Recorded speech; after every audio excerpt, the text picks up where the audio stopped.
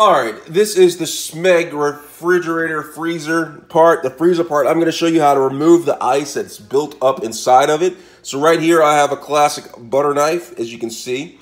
So what I'm going to do is I'm just going to remove some of the items that are inside of the freezer, okay?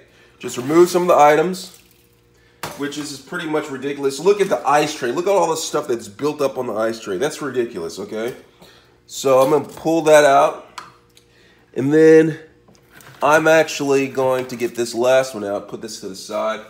And then I'm going to chip away the ice. I'm going to take the butter knife and I'm going to slide it at the top, slide it in, and wedge it in, and then just slowly chip off the ice from the top, just like that. And then just put it in the sink. And that's how you remove the ice from the Smeg freezer. Let me know if anybody else has any suggestions or if they've had this issue before. Let me know. Thanks a lot.